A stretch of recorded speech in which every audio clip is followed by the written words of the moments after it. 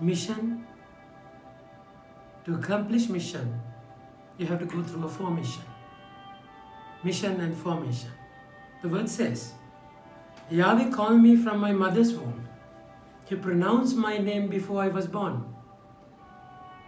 That's the calling, vocation. He made my mouth like a sharpened sword. He hid me in the shadow of his hand. He made me into a polished arrow set apart in his quiver. See the formation, my dear friends.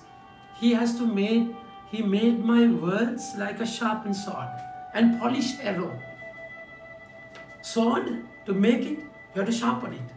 Put it in fire, beat against it, smash it, and then peel it, sharpen it. That's how the sword and the arrow is made. Polishing causes pain, isn't it? You get a sandpaper and do that. So you detach every attachments. You change the shape of it. That's formation. But then remember, in that journey, you won't see the fruits immediately, because he will hide me. He hid me in the shadow of his hand. He made me into a polished arrow set apart in his quiver. So it's kept there until the proper moment. So you have to wait upon him. So in that way, I have labored in vain, I thought, and spent my strength for nothing. This is the temptation that you get. You might think that I'm doing this in vain. Why am I waiting so long? He's not using. Imagine Jesus' life. He waited in the quiver, in that secret life, for about 30 years. Then only that arrow is taken out. Then only his word became a sword, double-edged sword, pierced the hearts of many. That's the journey, my dear friends. So for that, you have to, sword and arrow, you have to be in the hand of the Lord. Through all the trials, tribulations, struggles, it's important that you be with the Lord. Struggle is to take you away with the pain. But if you stay, you will truly know the meaning. Jesus says, truly one of you will betray me. The disciples then looked at one another, wondering whom he meant. No one looked at himself, but all they looked at one another.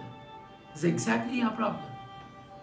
So in this formation, it's important that you will probe into your heart and see.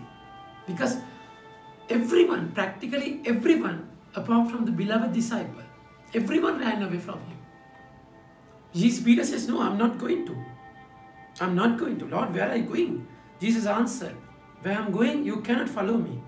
But afterwards you will. Peter said, Lord, why can't I follow you now? I already give my life for you. You give your life for me? Jesus asked, Peter, truly I tell you, the cock will not crow before you have denied me 3 times. This is exactly what's going to happen.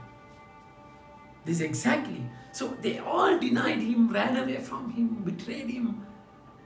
But then what is important, apart from the beloved disciple? The reason, the place he stayed. He was leaning on Jesus' chest. It's beautiful.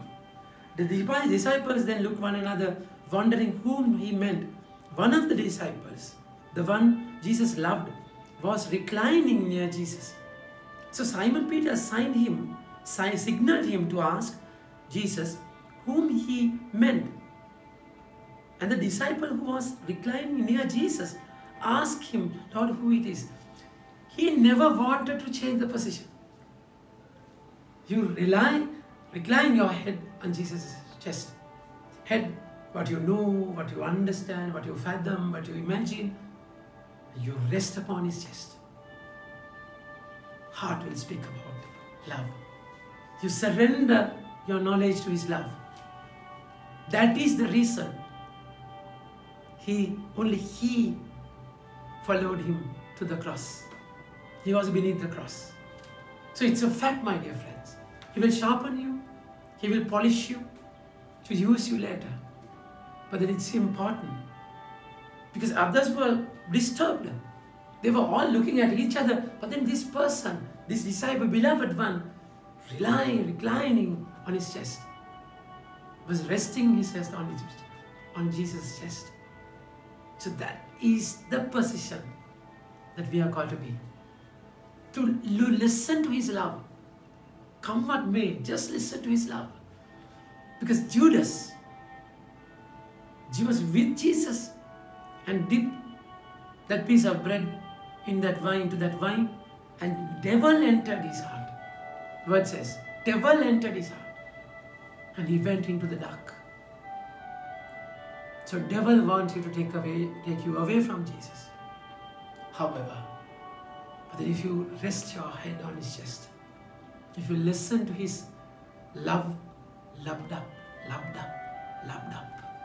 the voice of the heart, you will really be a disciple. So it does not mean that you can forego formation. He has to form you, but then hold his hand, be with him, strongly be connected. You will see the meaning soon, my dear friends, because you are chosen. You are chosen for a purpose. He who formed me in the womb to be his servant, to bring Jacob back to him, to gather Israel to him. He said, it is not enough that you be my servant to restore the tribes of Jacob, to bring back the remnant of Israel. I will make you the light of the nations, that my salvation will reach to the ends of the earth. This is your calling. He has a dream for you. Stick to him. Hold on to him.